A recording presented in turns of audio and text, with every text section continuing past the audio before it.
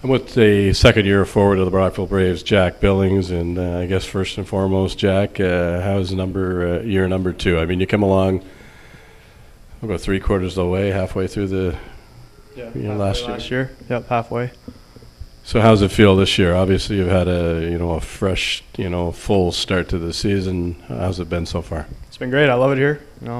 Best decision was coming back. Couldn't turn it down. Love the guys here. Love Coach Ward and Aki, so can't complain.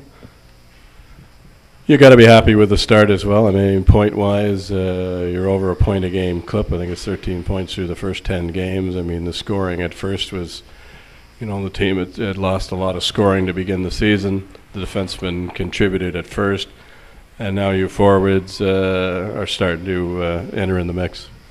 Yeah, with losing Totter, we got a lot to make up for. So I think me, Kinger, and Liam are doing our best. We're working well together, and we got some young guys contributing.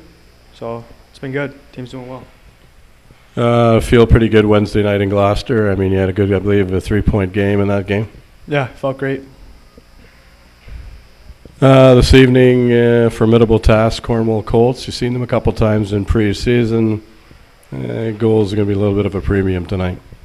Cornwall's a great team. It's going to be a battle for sure, but we're just going to give it our best, work hard, and hopefully come out to win.